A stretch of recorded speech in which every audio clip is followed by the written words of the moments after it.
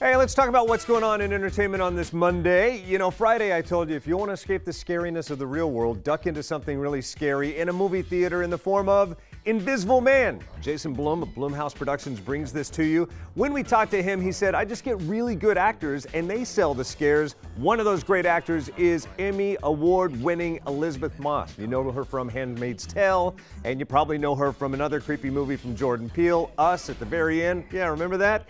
We caught up with her on the set of this to talk about why she loves it.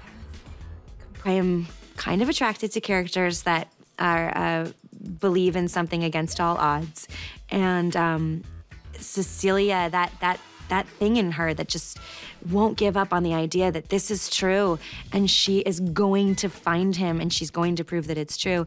I just think is really compelling and inspiring.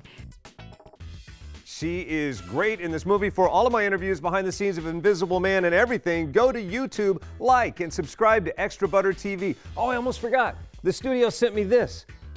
An 8-inch tall action figure Invisible Man. If you want it, follow me, Mark S. Allen Show. Somebody is gonna win this right there. Also, speaking of toys, Legoland, a master builder coming up next hour, you guys, to talk about a place you gotta take the kids to. That's in the 6. Back to you.